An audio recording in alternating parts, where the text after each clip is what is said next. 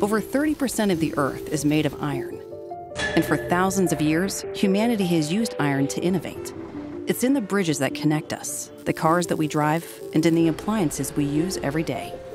What if iron could also hold the key to a clean and reliable electric grid? Renewable energy is the lowest cost and fastest growing energy source globally. However, to date, there hasn't been a way to reliably store renewable power for long periods of time, affordably and at scale. We need new technologies capable of storing energy for multiple days to help us in times of extreme weather, low renewable power generation, and grid outages.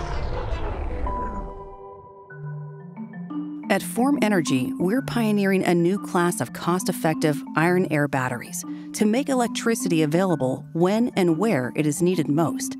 Here's how the battery works. When iron is exposed to oxygen, it rusts.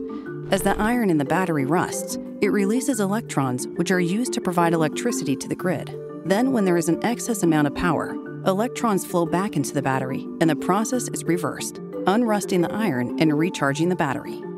This cycle continues, resulting in a battery that can store energy for 100 hours at a time, which we determined is the optimal amount of time to achieve a cost-effective and dependable electric grid.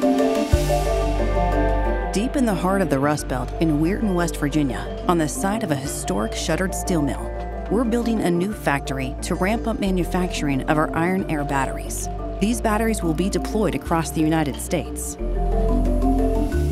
At Form Energy, we are using iron to reshape the way energy is stored and forge a path towards a clean and reliable electric grid, serving generations to come.